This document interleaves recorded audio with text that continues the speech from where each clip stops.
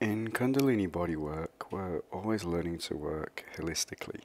So before we start sessions, we learn about our breath.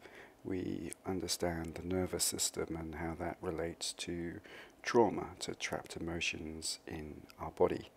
And then we use a framework in non-dual psychology that allows us to understand our trauma, understand what we're resisting, and the qualities, the vibrations that we need to ground into our body to help us transform. So this process is always holistic, it's responsible.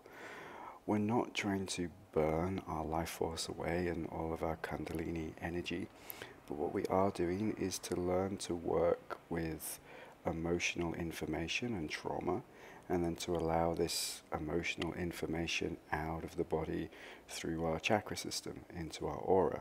So in these videos, this video now, we're learning to unblock the throat chakra, to pull the emotional information, what's stopping our self-expression, out into the etheric field, into the aura, to allow our chakras, our energy centers, our information centers to communicate with each other.